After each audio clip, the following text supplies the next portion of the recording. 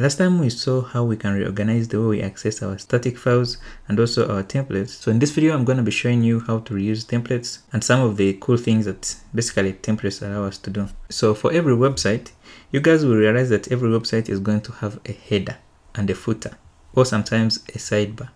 So things like those that you might want to reuse in different places, Django provides different utilities and different template tags that we can use to be able to reuse the same template in different places. Let's say we wanted to have a template for a header to reuse. So here in templates, I'm going to create a folder here called partials. This is the convention you will normally see like in Django projects.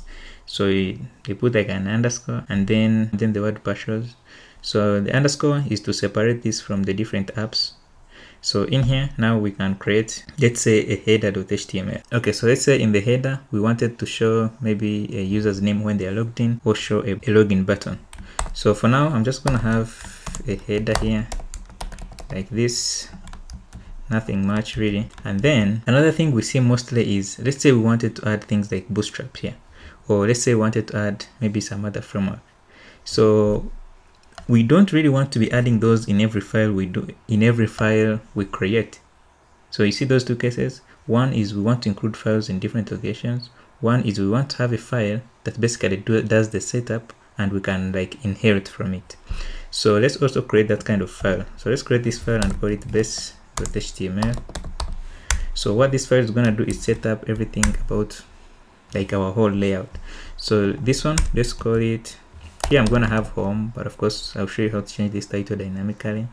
So whenever you create a file like this, remember now this one we are calling it base. Whenever you create a file like this that we're going to extend from, we need a way to now be able to extend from it. So to be able to extend from it, it needs to be basically allowing us to. So here let's have a div where all our other content will go. So now here we use a block called content like this. So if we inherit from this, which I'm going to show you, so let's say here we have maybe a specific text that says hello, and of course this can be a representative like having added like CDN links or included CSS up there or some fonts. So this can be an equivalent, and of course we will be extending this file as we go. So let's say we wanted to now extend this file in our this one we are seeing here. So we would go to where that template is. So now that's going to be in to do index. So before we do anything here, we want to extend. So we can go, so we want to extend the other file. So we can go over here and use this syntax here and we say extends.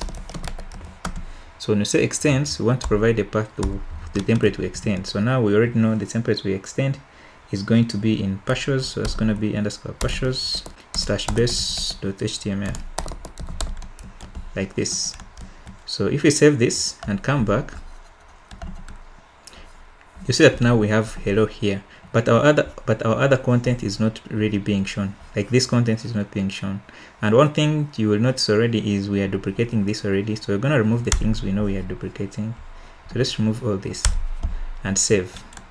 So if we save again and refresh, nothing is going to happen because yes, we extended, but we are not actually overriding the parts we want to override. So whenever we create this and we create this block content, we need a way to now extend. So to extend, we also want to use block content and we also want to end block here and save. So now if we save again and come back to the application and reload, you see that now we extend things and we are also able to add our own things. So that's the way you can extend things. So to reuse different things, so in the header, let's say we wanted to have a header everywhere, let's say in this file. So we would go to the base and where we have the hello, let's use the header here. So we can now bring in the header by using the include tag. So let's also use that. So include. So we want to be including the, now let's put the path. So the path is going to be underscore partials / header.html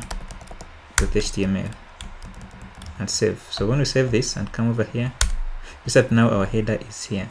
So every page we go to will definitely have this header. So yeah, so this is how you can include and also extend from different files in Django. So in the next video, I'm going to be introducing you to a CSS framework that will make our life easier.